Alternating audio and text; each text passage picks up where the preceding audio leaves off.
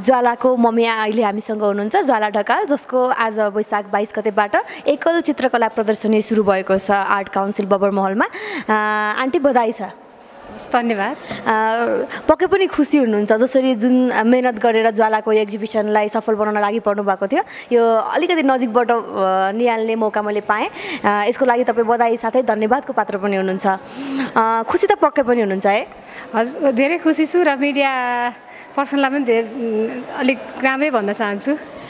ठिक छ। एउटा आमाको रूपमा, एउटा सहयोगी रूपमा यहाँले एकदम राम्रो भूमिका निर्वाह गर्नुभयो। अडियन्सको रूपमा एउटा चित्रकला पारखीको रूपमा तपाईँले ज्वालाको चित्रहरूलाई कसरी लिनुभएको छ अनि आजको यो चित्रकला प्रदर्शनीलाई पनि? म खुसी पनि भएको छु होइन। अनि अडियन्स भन्दा पनि विशेष गरेर प्यारेन्ट्सहरूलाई म के भन्न चाहन्छु भने अब जसको बच्चाहरूलाई जे गर्न इन्ट्रेस्ट छ त्यसलाई त्यो इन्ट्रेस्टमा छोडिदिनुपर्छ भन्ने चाहिँ मेरो भनाइ हो। अब इन्ट्रेस्ट अनुसार त्यो बच्चा त्यतै जान आफूले प्यारेन्ट्सहरूले इन्करेज गर्नुपर्छ भन्ने कुरामा। ज्वालाले त पर्सनल्ली आफूलाई डक्टर बन्न इन्ट्रेस्ट भएको कुरा भनिराखेको छ। यस्तोमा उसले चित्रकला पनि अगाडि बढाउँछु भनिरहेको छ। तपाईँको साथ र सहयोग चाहिँ कस्तो रहन्छ त? उसको इन्ट्रेस्टको कुरा हो होइन। ऊ जे बने पनि उसले सबै कुरालाई अगाडि बढाउन सक्छ भन्ने कुरामा म विश्वस्त छु। सर, स्वागत छ ज्वाला ढकालको एकल चित्रकला प्रदर्शनीमा। ज्वाला ढकालले एकल चित्रकला प्रदर्शनी गरेर सबैको मन जित्नु भएको छ र उहाँले बनाउनु भएको यो चित्रहरू हेर्दाखेरि उहाँको परिपक्वता र उहाँको जुन किसिमको चित्रमा दखलता र विषयवस्तुमा कन्टेन्टमा अध्ययनशीलता सबैभन्दा ठुलो मान्यता हो। ज्वालाजीको चित्र हेर्दाखेरि कसैले विश्वासै गर्दैन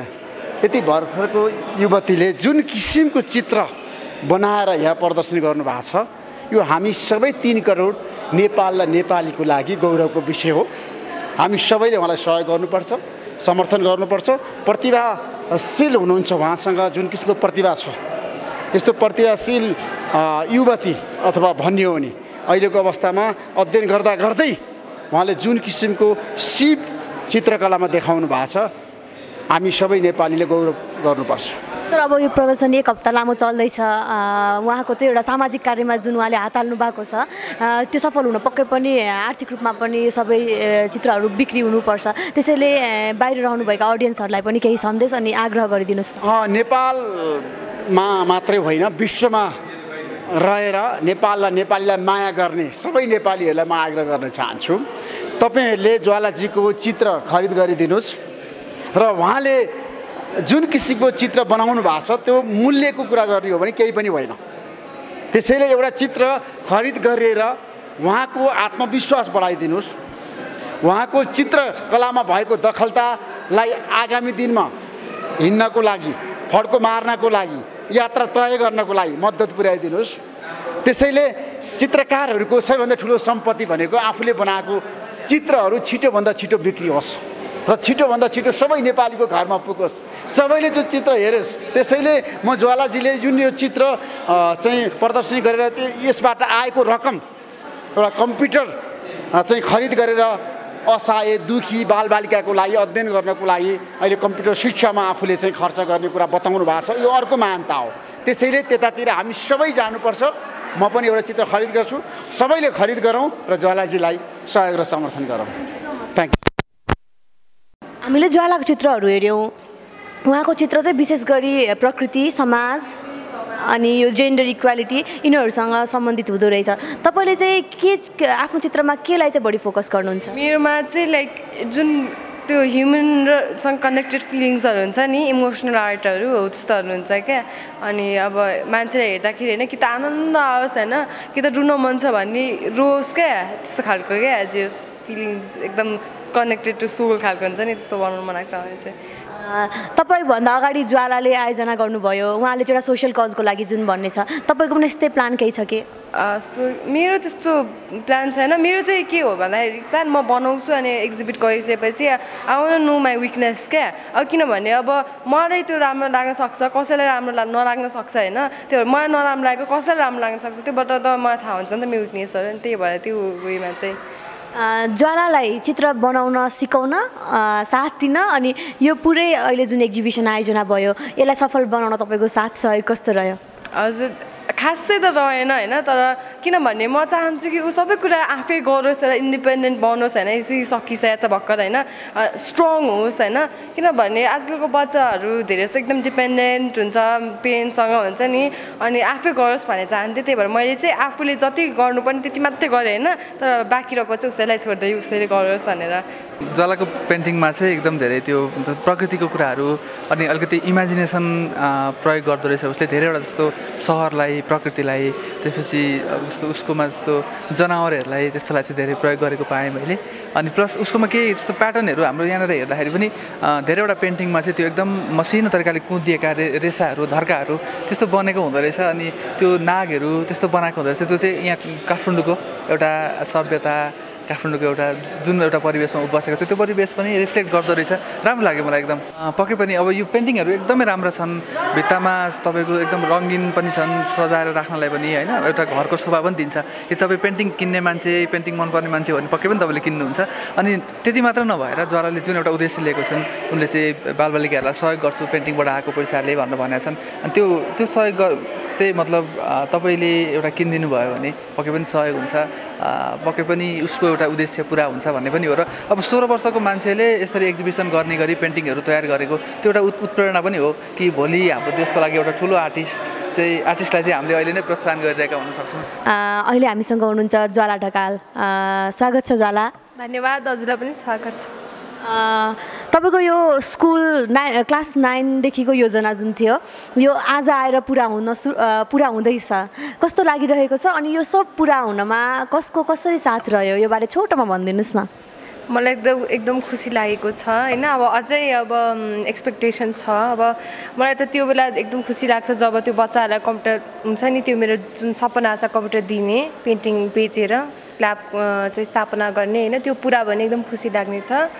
र जुन योजना हो यो बारेमा अलिकति डिटेलमा भनिदिनु न मेरो योजना के छ भने मैले प्रदर्शनीमा राखेको जति 110वटा पेन्टिङ छ त्यो चाहिँ बिक्री गरेर होइन त्यसमा चाहिँ अब राम्रोहरू बिक्री गरेर जति उठेको रकमहरू हुन्छ त्यसबाट म कम्प्युटर ल्याब खोल्ने विचार गरेको छु मैले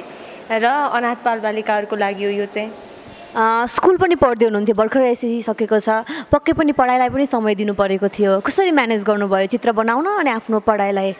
मैले त अब यसपालि त एससी थियो होइन सिरियसली लिनु पर्यो अनि लाइक स्याटरडे सन्डे अनि कहिले बिदाहरूमा होइन हलिडेजहरूमा चाहिँ गर्थेँ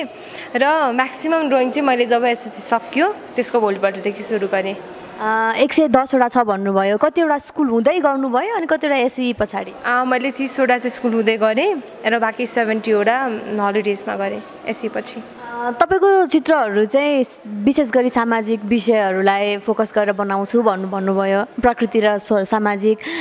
यहाँ प्रदर्शनमा राखिएका कतिपय चाहिँ तपाईँले सानो बेलादेखि गर्नुभएकोहरू पनि देखेँ मैले एक्जिबिसन को लागि भनेर तयार गरेको बाहेकको चित्रहरू राख्न चाहिँ केले इन्सपायर गर्यो त त्यो त अब आफै सोचेँ होइन लाइक अब मैले बच्चैदेखि पनि प्रुफ जस्तै भयो क्या सानोदेखि मैले यस्तो गर्थेँ भनेर देखाउनुको लागि पनि त्यो बाहिरको आज मैले राखेको तपाईँको अब विशेष गरी फोकस चाहिँ कुन ग्रुप कुन कम्युनिटी अथवा कुन सर्कलहरू यो चित्रकलामा आइदिनुहुन्छ अनि चित्र किनिदिनुहुन्छ भन्ने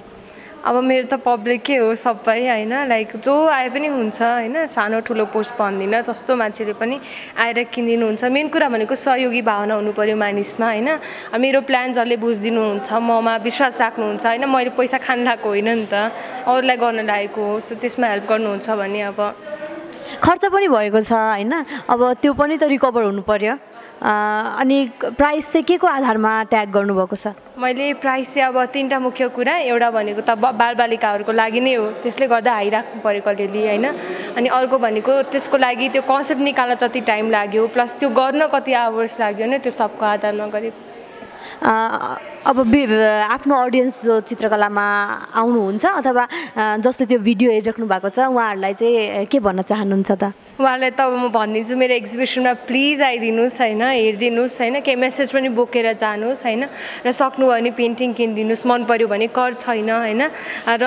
मेन कुरा भनेको ती बालबालिकाहरूको लागि सोचिदिनुहोस् मेरो लागि होइन मलाई खुसी पार्नु होइन होइन म त्यही त भन्छु सर तपाईँलाई ज्वाला ढकालको चित्रहरू कस्तो लाग्यो आज जुन प्रदर्शनीमा आउनु भएको छ साह्रै नै राम्रो उत्कृष्ट राम्रो लाग्यो यो उमेरमा यो प्रयास जुन छ यो प्रशंसनीय छ र जुन ज्वालाले जुन प्रयास गरेकी छन् त्यो सराहनीय छ उहाँको त यो चित्रकला प्रदर्शनी अब यो व्यावसायिक नभए एउटा सामाजिक कार्यको लागि जुन उहाँले कम्प्युटर ल्याब स्थापना गर्ने भन्नुभएको छ उहाँको यो योजना बारेमा चाहिँ केही भनिदिनुहोस् न यही उमेरमा अहिले सामाजिकमा जुन उनले हात हालेकी छिन् यो पनि उनलाई यो अब यो विकास सामाजिक कामको लागि चाहिँ उनको ठुलो अग्रसरता हो यो चाहिँ अब उनलाई यो उपरान्त यो स्कुलदेखि बाहिरको समयमा उनले जुन यो प्रयास गरेकी छन् यसलाई सराहनीय भन्नुपर्छ अरू अडियन्सहरूलाई पनि आउन आग्रह अनि चित्रकलाको बारेमा केही जानकारी दिदिनुहोस् यो ज्वाला ढकालको आज 22 गतेदेखि 28 गतेसम्म यो कार्यक्रम यहाँ प्रदर्शनी भइरहेको छ यो सुन्ने बुझ्ने जोसुकै सबैले आएर अवलोकन गरेर एउटा प्रेरणा हौसला दिन म चाहिँ सबैहरूलाई आग्रह अनुरोध गर्दछु यदि तपाईहरूलाई हाम्रो भिडियो मन परेमा लाइक कमेन्ट सेयर गरिदिनुहोला साझा एन्टरटेनमेन्ट च्यानललाई सब्स्क्राइब गर्न नबिर्सिनुहोला